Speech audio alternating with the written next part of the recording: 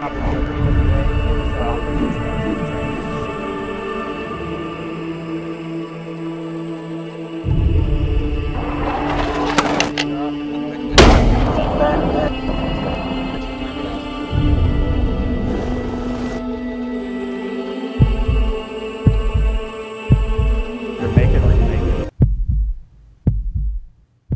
grew up in southeast Ohio in a town called Amesville, Ohio.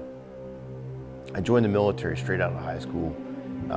Growing up, I had some uncles and my father all served in the military. I'd always wanted to serve our country, so I joined the military straight out of high school, went to basic training and straight into airborne school, and I was a paratrooper in the 82nd Airborne Division for 3 years.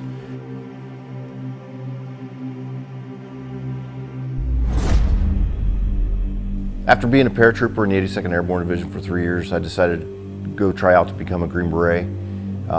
I made it, stayed in the military for a full career. I did 21 years in the military, 18 of those years as a Green Beret in 3rd Special Forces Group.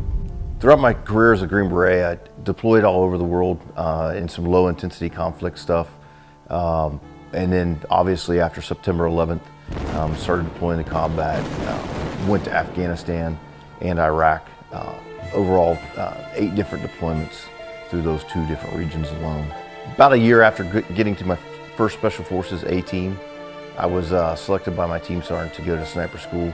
That was actually a personal goal of mine, to go to sniper school, which was a great opportunity, and I actually ended up graduating as top gun in my sniper school class. In 2008 in Afghanistan, me along with 3 other guys on my detachment were severely wounded. After that, I went and took over the Special Forces Sniper School at 3rd Special Forces Group. Later on in my career, I became a Special Forces Sniper School instructor.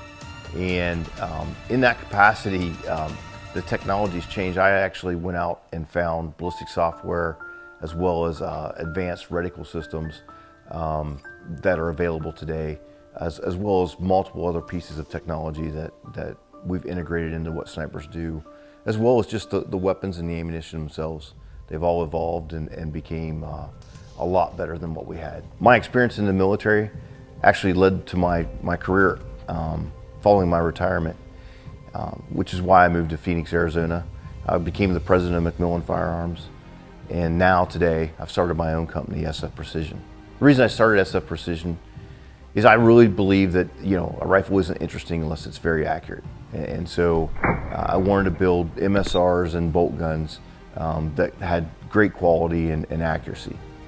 Another thing we do at SF Precision is I provide training for special operations military, law enforcement, and different government agencies, as well as individuals in long-range precision, as well as some tactical courses.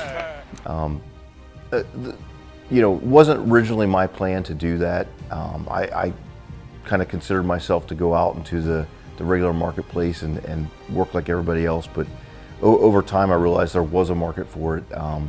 The lessons we learned in combat and different things, the technology involved with long-range precision now, there was absolutely a place in the market for a company to come out there and teach it at a very advanced level. I first started hunting when I was a small boy in Ohio. I always loved to go shooting. I lived on a small farm, so we always had the opportunity to do that.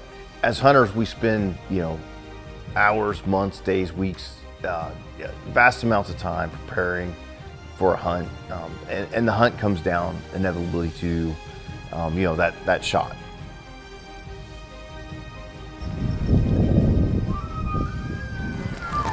And that's why I love to train. That's why I love to be very proficient at what I do, because at that moment, then I have the confidence to break that shot. To me, hunting is more about the journey than it is the trophy. And so, whether I'm out here in the West, I enjoy the aspects of scouting, everything in pre-season all the way through the close of the season, and the challenges, the terrain, and the animals present.